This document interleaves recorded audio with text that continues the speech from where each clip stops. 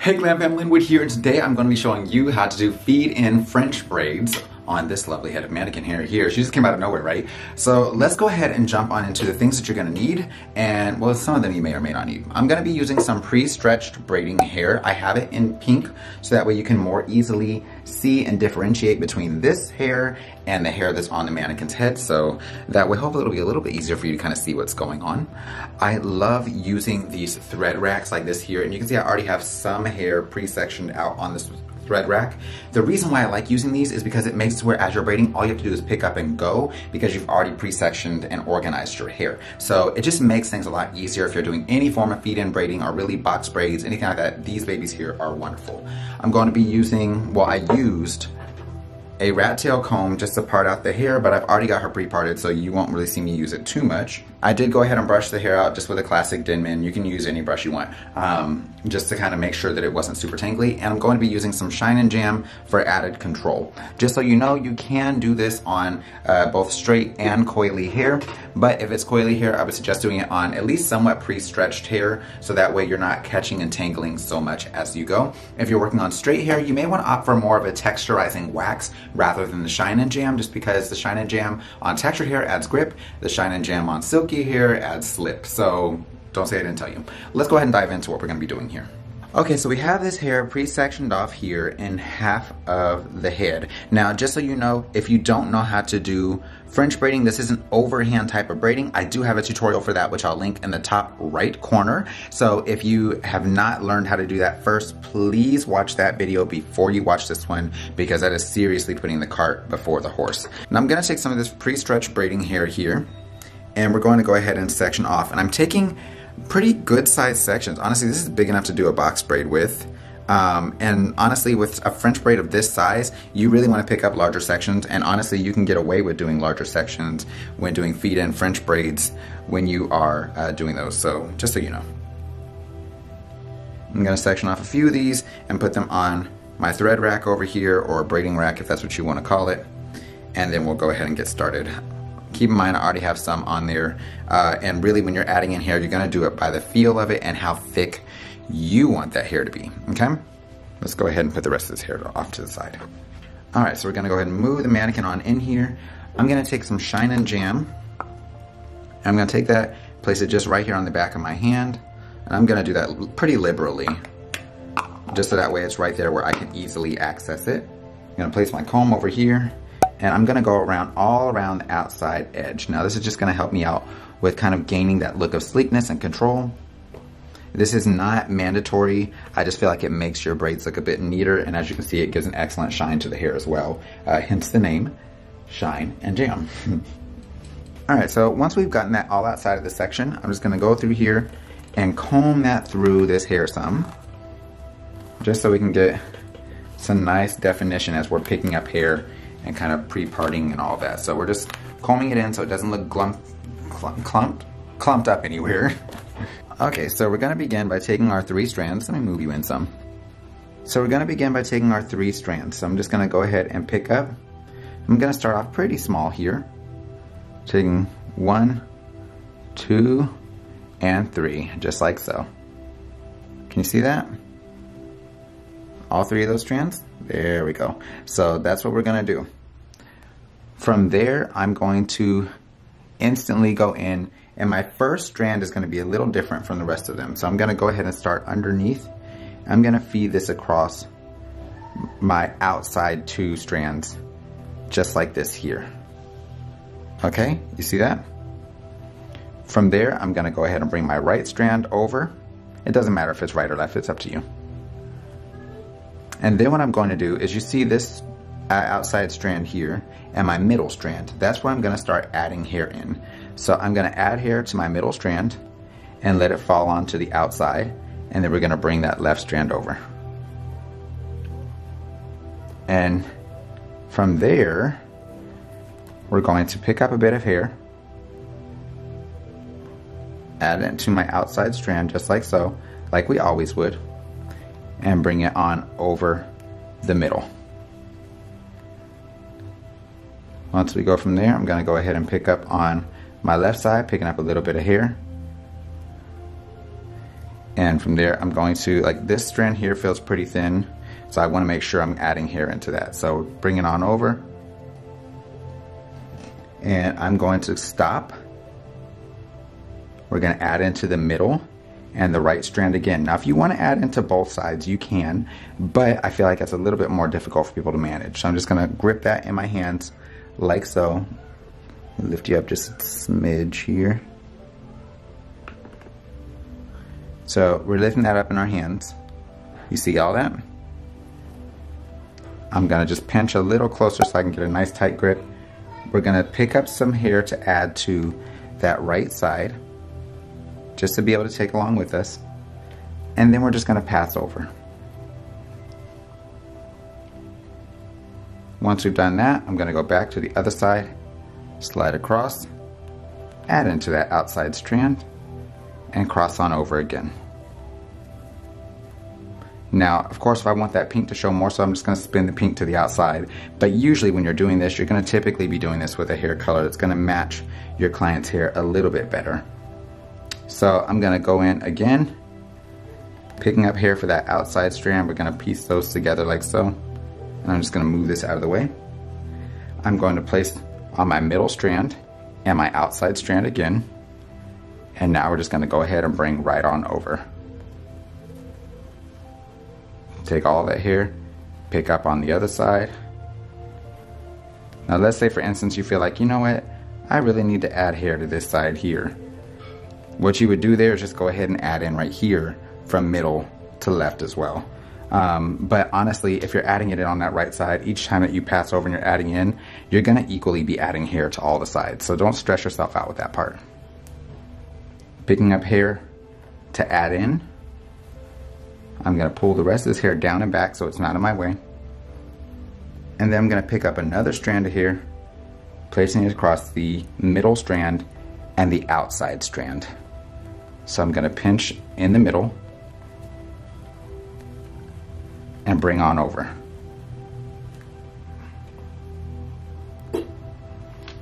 Just like so. So see how that hair looks loose there? I'm not even worried about that because as I go in to braid the next piece, it's not quite like a cornrow where I have to worry about that loose hair. As I go in to braid the next piece on the other side, it's going to automatically hold that snug and in place. So I'm not going to stress about that piece looking loose for now, because when I come over like this, it's going to hold that down. And then no one even notices that it looks like that. So again, coming back to the right, picking up that hair. And before I bring that hair over, I'm just gonna go ahead, pick up another strand. I'm gonna add it to my middle piece and bring it onto the outside. So each time that I do this, I'm focusing on that middle piece and the outside on that outer portion here. Now, like I said, if you prefer to do the inside, it's fine, the same technique applies. So gripping that hair, flipping over, lean her forward some, and we're going to slide across, adding hair from the scalp into that outside strand. We're going to bring that across that hair that we just added, just like so, and that is going to hold that in place. Coming back across on this side, so we're going to slide across, pick up that hair. I'm just going to smooth it out a little bit for a bit more sleekness and control. We're going to smooth this part down. Now, if you feel like this is in your way, take your comb or a clip and just kind of place that down like that. And that way none of that hair is getting in your way. And honestly, you just continue on adding in hair until it gets to the thickness that you want this braid. So if you want the braid to be rather thick and full, you can go ahead and do that. If you're adding in color like I'm doing and you want that color to be very prominent, then you go ahead and add it in until you get to the level of satisfaction that you have or you want with that color. I hope that makes sense. See what I'm saying there? So then from there, I'm going to go ahead, we're going to take that hair, grip it, switch to the other side, and take my comb out. If I want to, I can go ahead and pick up with that same comb, feed that into the outside. So whatever floats the boat for you there is totally fine. Keeping that down to the scalp. Cross over.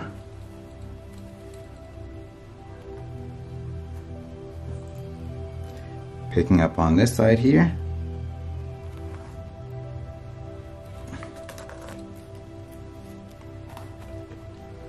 Okay, so this is my outside strand here, and we're going to continue adding right on into that. I'm going to add a little bit bigger of a piece on this one. So we've got it on that middle, see that? Then my outside strand on the right is going to come right on over. And that just helps to lock right on in place. Picking up on the left, bringing it on over, going back to the right, pick up on the right, turn forward. So actually, you know what, that looks like a pretty good angle. I'm gonna leave it there for you. On the right, I'm gonna add in my hair here, okay? So when I do that, I'm adding to that middle strand and to the outside strand. Take that piece and bring it on over. Back to the left. Pick up, add into the outside on the left, smooth it out, cross it over. And you can just kind of see how this is continuing to go and how we gradually add in the pink so it doesn't look super bulbous up here. It just gradually gets bigger as you go. So hopefully you can see how that volume is there. I like this technique because it's very natural looking, especially if you're using a color that is similar to your client's hair. I will say this is a little tedious, so you definitely want to make sure that you are well practiced on your overhand or your French braiding. Smooth that out, bring this down. I'm going to add into that outside strand and my middle strand here that's in my hand. My other strand here is just kind of balled up in my fist. So across the middle and the outside. Picking up that hair, adding it on over the middle. And see here, I need some smoothing, so I'm just going to lightly smooth. Then I grip, add to the left, cross over, add to the right. Now let's say here I feel like, you know, it's getting a little thick. I don't have to add in every single step. You can skip steps if you want to. And then let's say if you get to where there's more hair of your client's in your hand, then you can add in later. You can do however you like to with that. So this is really at your preference in terms of how big you want that braid. Now I personally like that bold look of the pink, so I'm gonna add in every single step until I get down to the bottom. Adding that in.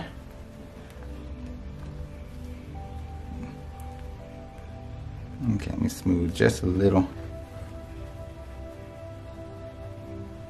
There we go. Adding on the left. Bring that on over.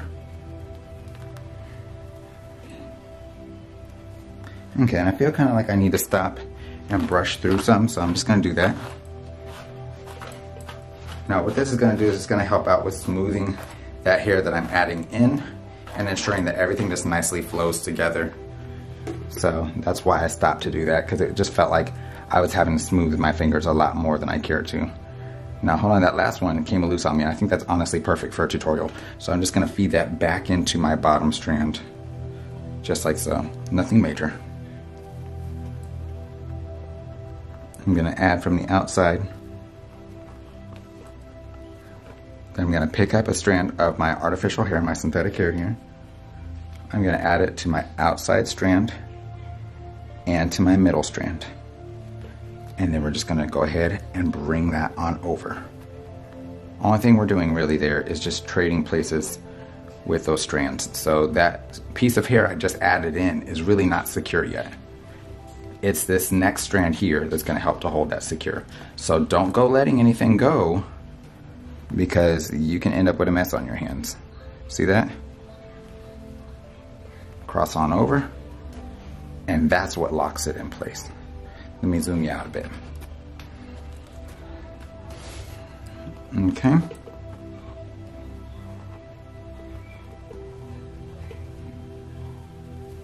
So we've got that added in. We've already naturally picked up some hair here on the right hand side. I'm gonna add again. Now typically when you get here behind the ear, you always want to have your client lean their head forward. What that does when you tilt the head forward like that is it allows the skin to stretch out in the nape so you're not causing any bumps or over tightness of your braided style when your client looks down later.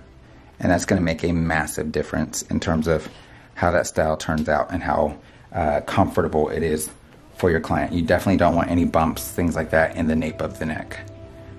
Adding on the right side.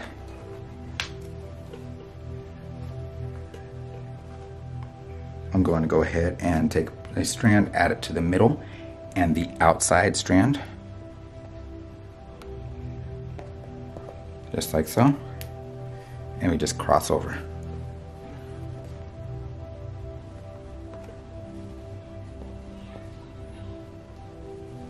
So honestly, let me see here.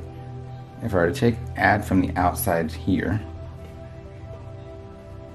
cross over, and if I wanted to, I could go ahead and add the strand across here as well. So let me go ahead and try that. So adding from the outside, crossing over, just like so. You guys can see at this point, I've added in a lot of hair, a whole lot. So if I want to go ahead and add in here, I can do that too. Add in there, and then just come on over to the other side. Cross over. See that? Nice and easy. Pick up. Come on across. Just like so. Add in.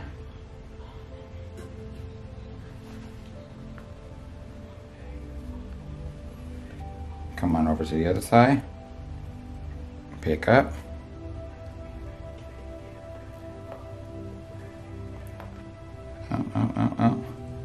So I ended up letting go of my strands. I'm gonna bring it back up and place it right where I need it. No worries. Bring that on over.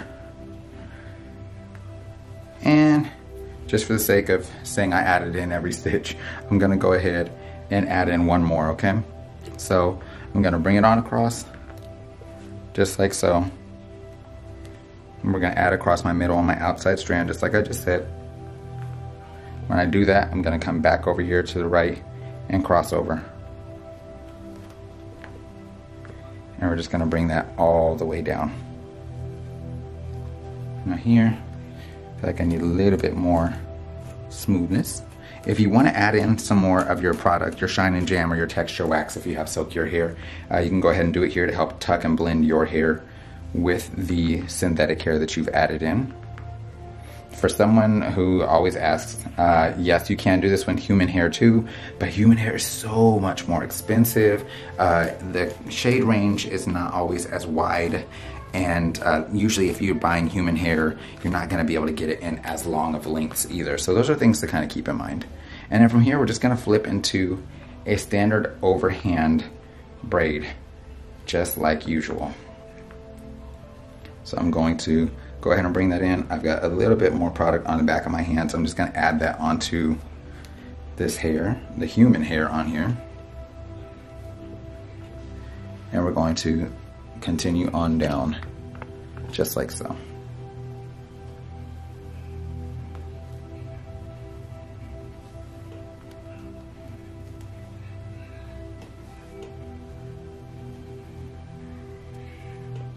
Okay, and we just cross on over until we get down to the very bottoms. Now when you get to the bottom, you can either secure it with a rubber band, you can roll it on like a rod and dip it in boiling hot water, because it's synthetic, and this hair here is Canicolon. So Canicolon usually responds really well to being dipped in hot water or things like that in order to close or seal off your braid. So that's just another tip for you there.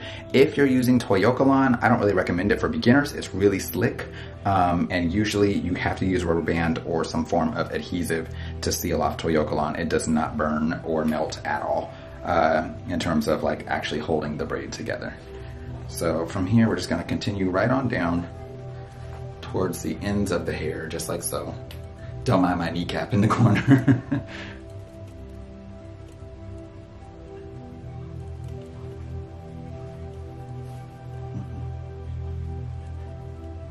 And this right here is what I love about using the pre-stretched hair. As you can see here, this hair is just tapering right on down really nicely. So it just gives a very natural looking fall. So when you combine this with the fact that you did a feed-in method, it looks so impeccably natural to where you're able to nicely blend from one down to the other.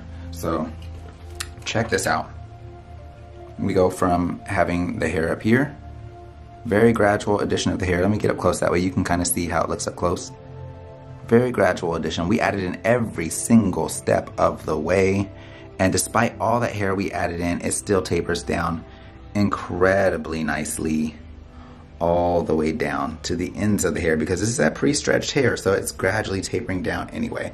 So yes, I hope that this tutorial has been incredibly helpful. If so, please do me a favor and hit the thumbs up button, share it with a friend, or subscribe to the channel. And until then, take care and stay glam. You know I love you, boo. Bye.